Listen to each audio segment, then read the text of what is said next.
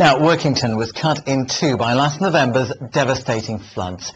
A large part of the town was effectively cut off after one bridge collapsed and another was deemed too unsafe to use. But it seems that finally there is some good news. Work on a new bridge is on schedule to finish within the 4 months time frame. John Beaver was in West Cumbria for us today. The foundations are in place and work is well underway. Although only a temporary fix, the new bridge in Workington will be able to carry all traffic.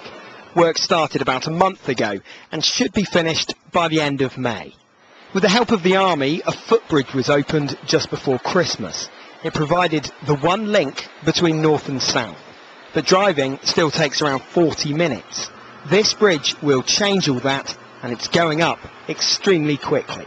It's quite a challenge because ultimately we've got quality procedures that we've got to work to and safety procedures that we've got to work to, so yeah, it's making the whole thing gel together. And although this isn't a permanent bridge, HTVs are going to use this just the same as everybody else? Yeah, all HTVs, local traffic in both directions. Hopefully they'll help relieve some of the problems and congestion that we've got in the town.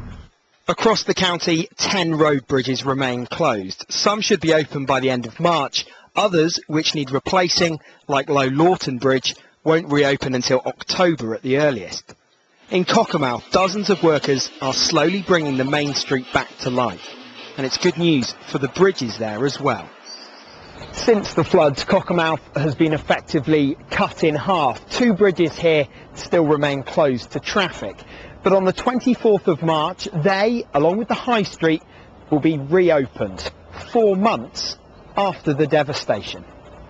So things seem to be looking up across the county. With all going to plan, the new and very welcome bridge in Workington will be opened on the 28th of May. This is John Beaver in West Cumbria.